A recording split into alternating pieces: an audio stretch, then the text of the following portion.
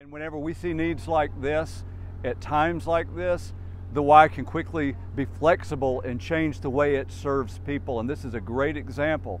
And this is why we're here today. And I'm here appealing to you as a Y friend. Please come out to the YMCA here in Simpsonville, or tomorrow we're going to be at the Eastside Y doing the same thing from 10 to 3 o'clock. Please come join us, give blood. If you can't give blood, if this is not a time that you can do so, we're still in great need of restocking food supplies. We're working with United Ministries tomorrow over through the Eastside branch. Today, we're working through the Simpsonville Center for Community Services, and they are at tremendous low levels for food supply.